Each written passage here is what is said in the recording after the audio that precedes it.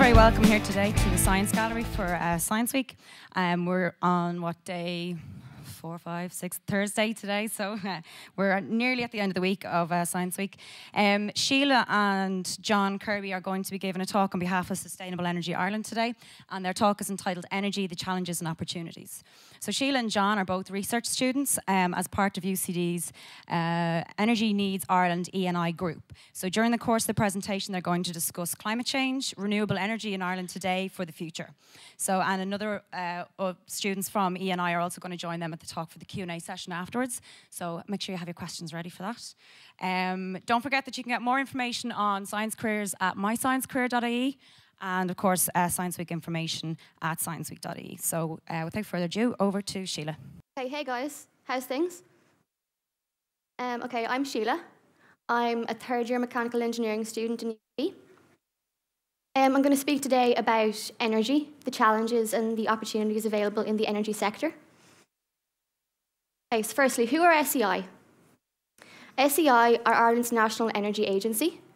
They're responsible for the promotion and assistance in the development of sustainable energy. We have programmes for all sectors, the business sector and for homeowners. And SEI have education programmes for primary and secondary school students like yourself. And we have a video later on about the One Good Idea project. Okay, so who are ENI? I was a part of this group who did research during the summer, and we looked at Ireland's energy future, and we tried to promote energy awareness amongst the public. We have a number of outputs, which we have on our website, and you can go on to that if you want to later on have a look at some of our stuff. So where do you guys come in? Many of you do science. Really good, that's cool. Many of you would want to do science in the future, or engineering. Okay. Maybe after today, you might consider science a bit more. You might want to do it in college, okay? There are huge opportunities in the renewable energy sector for science and engineering graduates, and the government are putting huge amounts of money into this area. Engineering and science are really important for a number of reasons. Firstly, Ireland has EU targets to reach as regards energy and carbon emissions, and we need engineers and scientists to help us to meet these targets. Engineering and science are really important for our economy as well. If we have intelligent and highly skilled engineers and scientists, our economy will improve and develop, and we'll be able to attract multinational companies to Ireland.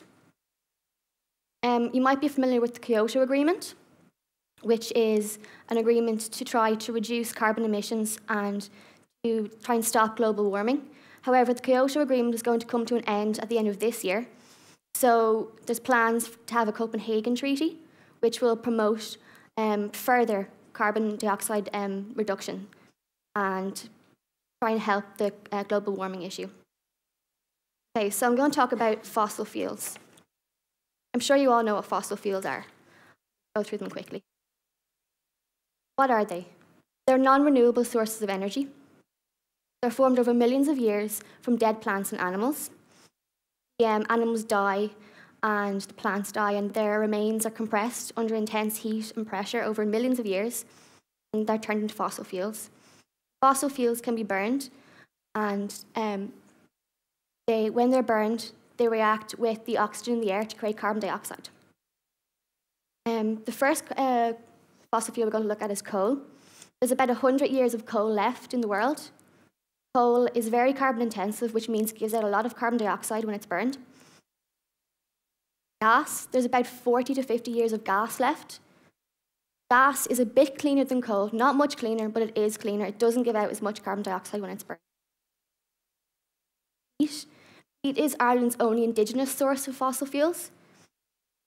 It's very carbon intensive, which means it gives out a lot of carbon dioxide when it's burned. Oil is very important, but we only have about 40 years of it left. So what do we use fossil fuels for? For electricity generation. We burn the fossil fuels and we use the heat to create steam, which turns turbines, which in turn generates electricity. We use it in transport for our planes, for our cars. We use it in heating our homes and our buildings. And we use it for creating things like plastics and chemicals used in medicine. But why are they harmful? They contain an element called carbon. And when this carbon burns, it reacts with the oxygen in the air to give carbon dioxide. Now, this is the greenhouse effect. I'm sure you all know what it is. Basically, what happens is the sun's energy comes through the atmosphere and it heats the earth. Some of the energy gets caught in the atmosphere, and this helps to keep a nice temperature around the world, which helps promote life.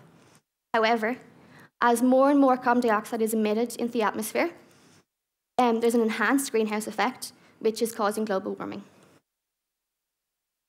Okay, some of the evidence of global warming. Surface temperatures rise, which causes the ice caps to melt. As a result of this, sea levels can rise. If temperatures continue to rise, we might have longer droughts, which has an effect on plants and animals and can lead to starvation. There's been evidence over the last few decades that storms and hurricanes are increasing in intensity, getting stronger, the wind speeds are getting stronger, we have more rain. It's all signs of global warming. Okay, if global warming wasn't good enough reason to reduce our dependency, here are a few more reasons. Fossil fuel reserves are depleting. As I mentioned earlier, we only have about 100 years of coal left. We only have about 40 years of gas and oil. Added to this, we have population growth. At the moment, population is about 6 billion people. However, in the next 40 years, it's going to grow to about 9 billion. With growing population, we have growing energy demand. We need more energy to heat the homes, to power our cars, and to make electricity. Now, this is a very important issue. It's called the security supply issue. If we're getting fossil fuels from foreign countries, they have to be imported. And if there's a disruption to those imports, we don't have much energy. Here we can see Ireland on the left-hand side of the photograph, and the red lines indicate the pipelines. These pipelines are importing gas from across Europe. Most of our gas will probably come from Russia, and if this is disrupted, we won't get any gas, won't be able to make electricity. At present, Ireland uses about 98% fossil fuels for every piece of energy generated. For energy generated. This isn't a great idea. We have very few indigenous sources in Ireland, so we need to import from other countries.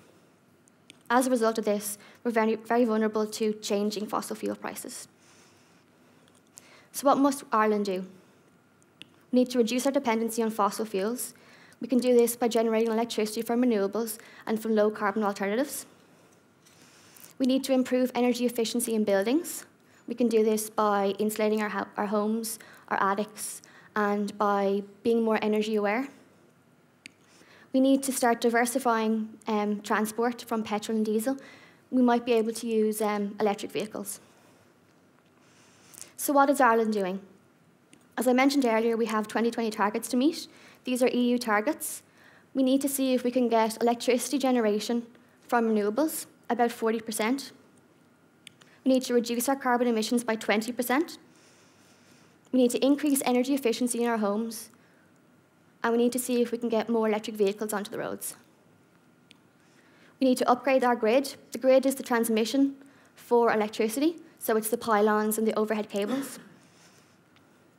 And we have plans to build an interconnector, which is just a big cable under the ocean connecting Ireland to England, and this will enable us to import and export electricity. So I'm going to hand it over to John now, who's going to speak about alternatives.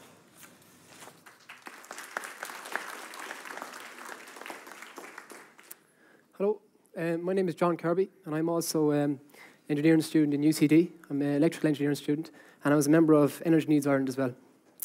So, as Sheila mentioned to you, we need to get away from using fossil fuels, and we need to move to more cleaner and sustainable sources of energy.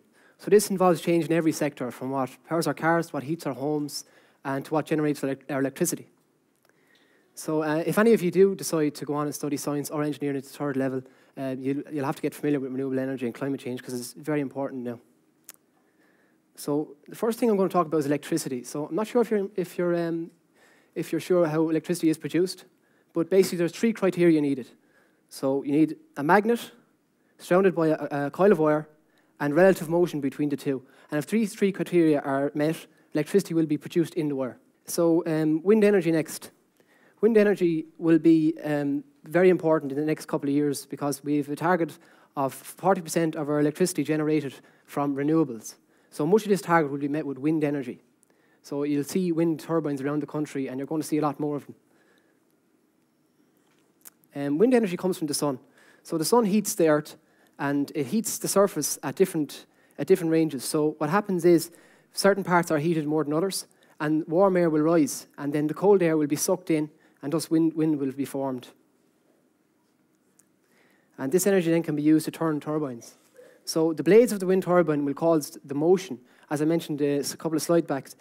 So the motion which turns the magnet inside of the coil, this is caused by the turning of the blades. And so electricity then will be produced in the wire.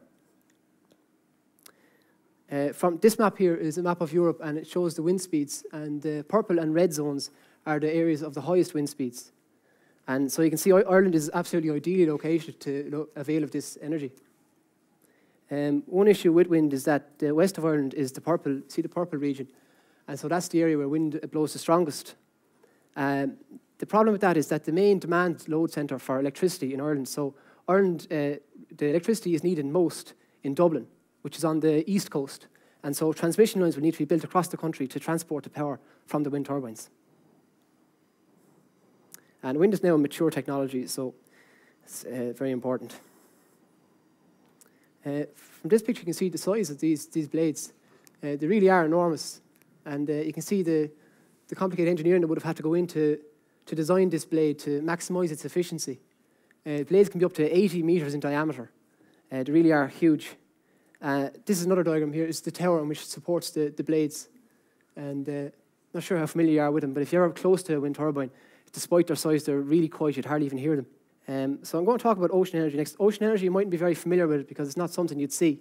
But some really exciting developments taking place in ocean at the moment. 70% of the Earth's surface is covered with ocean. And it's a vast source of energy. And it's largely untapped at the moment. There's two ways of extracting the energy from the ocean. We can use the waves, or we could use tidal. And once again, Ireland is ideally located as it has the Atlantic Ocean to the west coast. And you can see here a map of the waves coming up towards Ireland. So wave energy. So we have to harness the energy from the waves. These are still in the development stages at the moment. But there's a couple of different devices out there that can achieve this. So on the left here, you have a palamus. This is called a sea snake. It's a palamus device. And this uses the motion of the wave to extract energy and produce electricity. And over here, this is Wave Bob's device, and this is a floating device. And this has a very clever mechanism. It's able to use the bob in motion to change it into electricity. See, over here now we have a small version of this. It's just in the tank. It's just a small-scale model of how it works. Tidal energy uses the energy of tides coming in and tides coming out, and it's able to transform this energy into electricity. Tides then are a result of the moon's pull on the Earth. And they are regular and predictable. So an advantage with tidal energy, as opposed to wind energy or wave energy, is that you pretty much know what kind of energy you're going to get out of the tides. Whereas with wave energy or wind energy, there's going to be days when the seas are calm. There's going to be days when the wind isn't blowing. And so the energy from these sources is going to be very small. So with tidal, you can pretty much predict what you're going to get from it. It's in development stages. It also shows the importance of having a good mix of generating technologies. You must generate electricity from a couple of different sources. Now I'm going to talk about solar energy, and this is energy which comes directly from the sun. And again, it can be harnessed in two ways. So on the left here, these are solar panels that are used to heat water. And of the solar panels that you'll see around Ireland on houses, the majority of them will be this type. So this type contains tubes with fluid in them, and the sun heats the fluid in these tubes, and these are transported then. The fluid then is moved to the point of use, and it can be used to heat water. The other type is photovoltaic solar panels, and these are of limited use in Ireland due to the lack of sunshine, but they can generate electricity directly from the sun.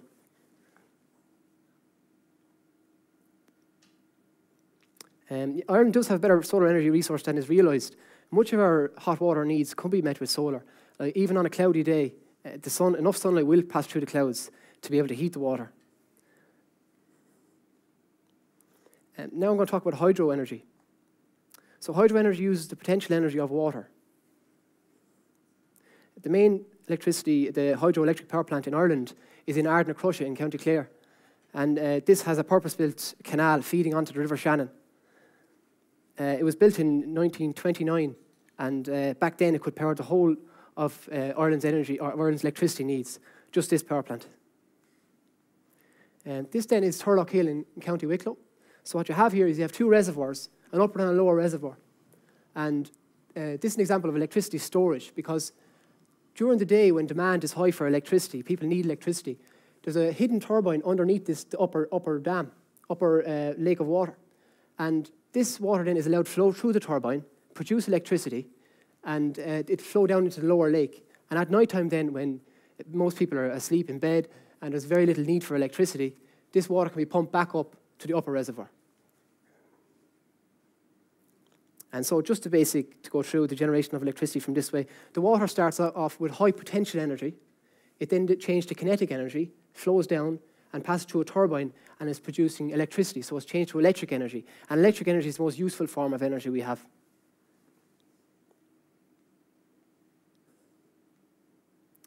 Now just going to talk about geothermal energy. So geothermal energy is energy stored in the earth. There's two sources of this. There's the source of the sun. So the sun can be used to heat the Earth's crust, and the Earth's crust acts as an insulator. So you can see here, this can be used for domestic heating. So what you need to do is you need to build pipes down underneath the ground. They could go down to depths of maybe 100 meters, and you have a heat pump which transports this heat that's already in the ground into your home. And for the amount of electricity you put in, you get much more heat out. There's also grants available from SEI for homeowners who wish to do this.